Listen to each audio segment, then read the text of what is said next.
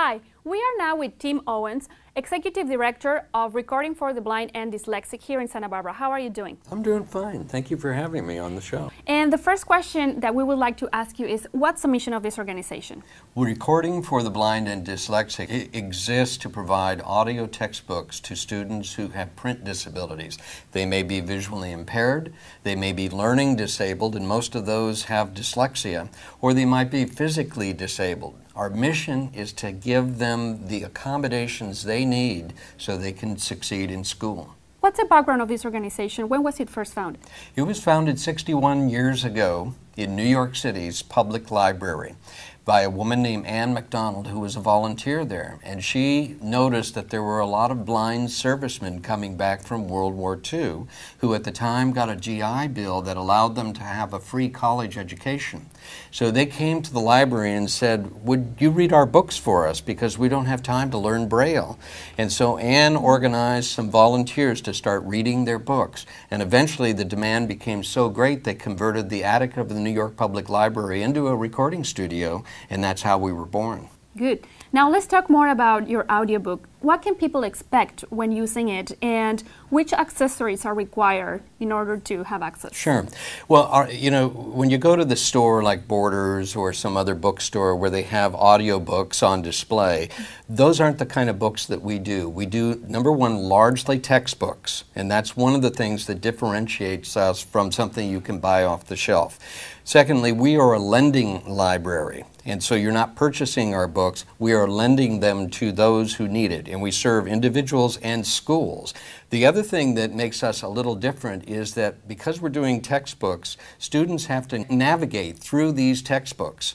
You know, they have to go from page 1 to page 40, chapter 7 to chapter 17. So the playback devices have all of these capabilities. The way the books used to be distributed were on cassette tape, and before that in records. And it was just linear, so it would just play along. You could never find out where you wanted to go. So how new technology has helped or improved your service, especially with the internet?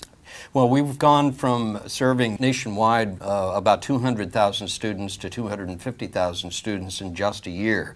And largely the reason for that is that our books are now downloadable to most MP3 type players. So how many titles do you have in your audiobook?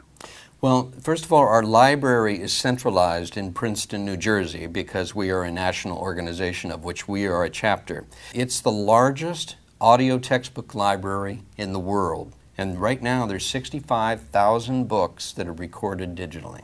How can people volunteer for you? People can volunteer by simply giving us a call or going to our website. Mainly call us, 681-0531, and they can ask about our volunteer opportunities.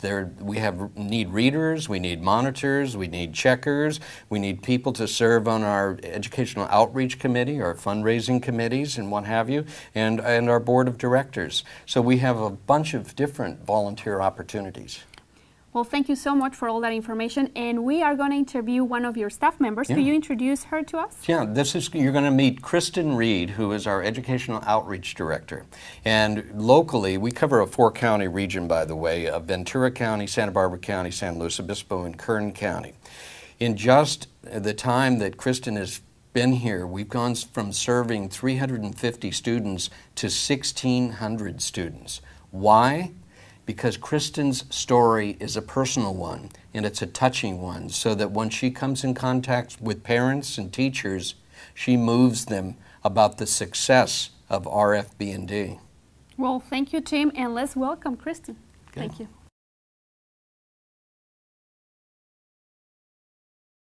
And now we are at the studio of Recording for the Blind and Dyslexic. With me is Kristen Reed, the Educational Outreach Director. How are you, Kristen? I'm well. How are you? We are doing good. It's nice to have you in our show. So many questions for you. How many people benefit from this nonprofit organization? We serve 250,000 students nationwide, and locally in our region, we serve 1,600 students. And how did you get involved?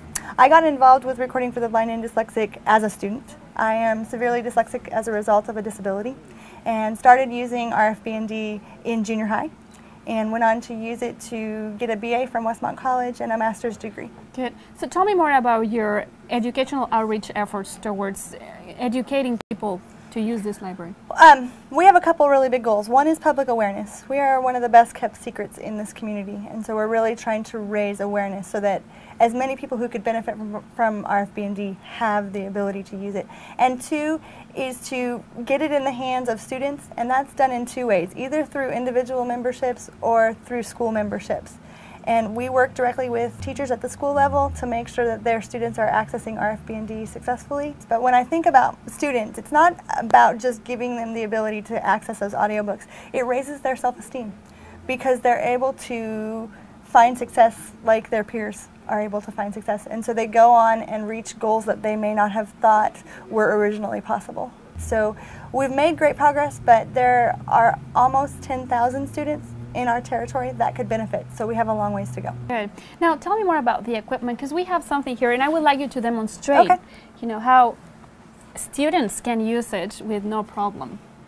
So what do we have here? This is Welcome to Victor Reader. Our Victor Reader. This is a Victor Reader Classic. It is used in most of my classrooms, and what happens is the schools or the students receive a CD and it just goes in this machine and they're able to play it back on this device. Go to page. So you can go to any page with the push of a button. 1, 2. Page 12. So there you are. He liked his jeans. You can and his speed up and favorite slow shirt down how and fast his comfortable the voice sneakers. reads back. Okay. Which is really, really That night. important for many of our students with learning disabilities, because then they're making sure they're able to track while they're listening. That's good. You can also bookmark. Piercing sound. So Go to bookmark. 1. I've set bookmarks in this book. The equipment really allows a student to navigate through a book just like you would navigate through a book. They just do it electronically. It's excellent. This equipment is really what is needed for people to feel more comfortable, as you were saying. And you can access it via CD, and now you can also access it downloadably. So you can sync it to an MP3 player or listen to it directly from your computer, and you don't need equipment.